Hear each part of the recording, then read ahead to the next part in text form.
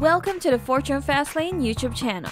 According to documents submitted to the Securities and Exchange Commission, Moskovitz spent $1.02 billion buying 15.8 million shares of Asana's Class A stock during the previous weeks. About 16% of Asana's outstanding Class A shares were purchased. Along with Mark Zuckerberg, Dustin Moskovitz was one of the founders of Meta Platforms Incorporated. When they were both Harvard undergraduates in 2004, he assisted in the site's debut. After the social network, then known as Facebook, had tremendous success, Moskovitz departed to co-found Asana Incorporated with Justin Rosenstein in 2008. If you want more of this content, subscribe to the Fortune Fastlane YouTube channel and hit the notification bell. Asana's goal as a software-as-a-service firm was straightforward: to offer a mobile work platform targeted at assisting businesses in managing their workflow in the workplace of the 21st century. The COVID-19 pandemic brought Moskovitz's dream to life by compelling a sizable portion of the world's workforce to engage in a remote work experiment on a scale that has never been attempted before. Like many other SaaS businesses, Asana saw a surge in the demand for its goods among its clientele, which helped drive up the price of the company's shares. According to Insider Score's Ben Silverman, Director of Research, this looks to be the first instance in which a single insider has purchased $1 billion worth of shares in a non-buyout circumstance. Insider Score records stock activity by corporate insiders. Data from the company dates back to 2004. Those who keep track of Asana Incorporated will undoubtedly find it interesting that Dustin Moskovitz, the company's co-founder, just bought shares for a whopping $350 million at an average price of $18.6 US. Some wonder if their action, which increased their ownership by 80%, was motivated by a deep-seated calm hope. According to our data, Dustin Moskovitz's most recent acquisition of Asana shares was the largest one made by an insider individual in the previous 12 months. We still view insider purchasing favorably, even if the transaction was done at a price that was much lower than the most recent price. Your assessment of whether insiders are well aligned with common shareholders may be influenced by looking at the overall insider shareholdings in a firm. Leadership in a corporation is frequently more aware of shareholder interests when insider ownership is strong. It's fantastic to see 55% of Asana, which was valued roughly at $2.9 billion, is owned by insiders. The likelihood that a firm is managed in the benefit of all shareholders does typically rise with this level of considerable insider ownership. In October 2020, the San Francisco-based business filed for an initial public offering on the NYSE. The stock shot up from around $27 per share at opening, 22% above the $21 NYSE reference price, to more than $140 per share in December 2021, a gain of more than 430%. This is when things start to get interesting. In June 2001, Moskovitz started to increase his holdings in Asana, beginning what is arguably the most aggressive run in insider stock purchasing ever. At first, he spent around $20 million buying 50,000 shares at an average cost at $39.49 each. He expanded his holdings 2 weeks later by acquiring an additional 410,000 shares at an average cost of $42.35 per share. His most recent series of acquisitions, exactly 7 million shares, purchased for more than $400 million between December 30 and February 4, came after Asana shares saw a precipitous fall. Over the past week, the stock has increased. Asana declined to address the stock price fluctuation and stated that Moskovitz was unable to speak on his acquisitions due to the hush-hush atmosphere around the company's March 9 earnings announcement. All of the purchases made since mid-2021, according to SEC filings, were done using the 10b5-1 trading plan, an automatic system designed to prevent executives from trading on insider knowledge.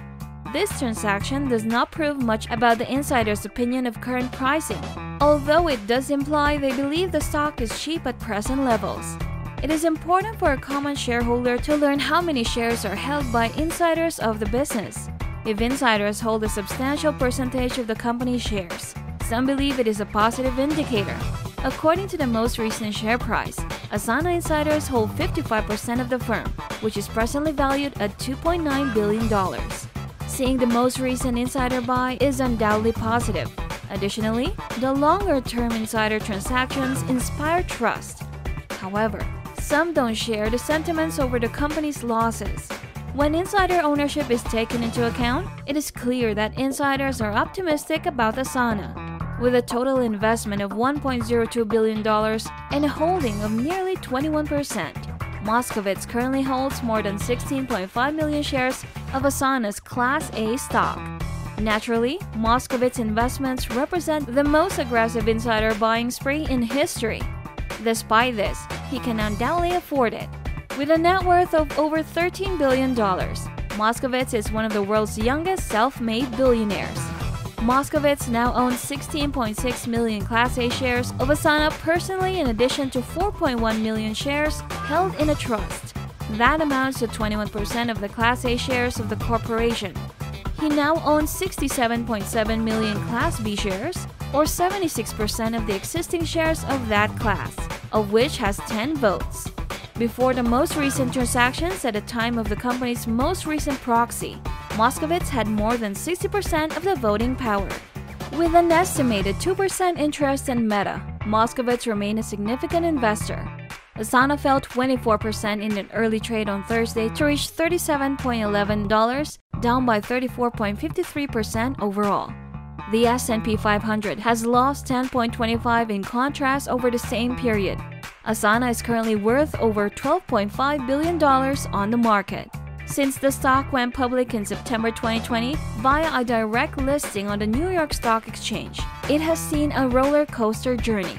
It peaked in November 2021 at $145 and began trading at $21.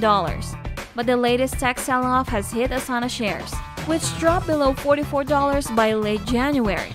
The stock has increased significantly in February, rising by more than 40% alone in the previous 6 trading days.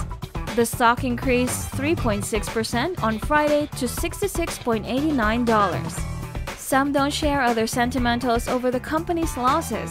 These elements, together with the significant insider ownership, imply that Asana insiders are well aligned and may believe the stock price is undervalued. Looking good, it is useful to recognize the dangers Asana faces, in addition to being aware of current insider transactions. According to Forbes, Moskovitz has a net worth of $15.3 billion, the majority of which is attributable to his estimated 2% share in Facebook parent company Meta Platforms FB. With Mark Zuckerberg, Eduardo Savarin, and Chris Hughes, Moskovitz co-founded Facebook in 2004. Prior to departing in 2008 to create Asana with Facebook developer Dustin Rosenstein, he served as the business' first chief technology officer. One of the technology industries with the quickest growth rates and the most intense competition in the workforce management software industry. WFM providers are vying off one another for clients as more businesses embrace remote work models, spurred by the quick uptake of software as a service. Moskovitz is confident enough in his WFM platform to reinvest more than $1 billion in his business. Although the WFM software market's total accessible market is highly saturated, Asana must entice new customers away from rivals with innovative services and features.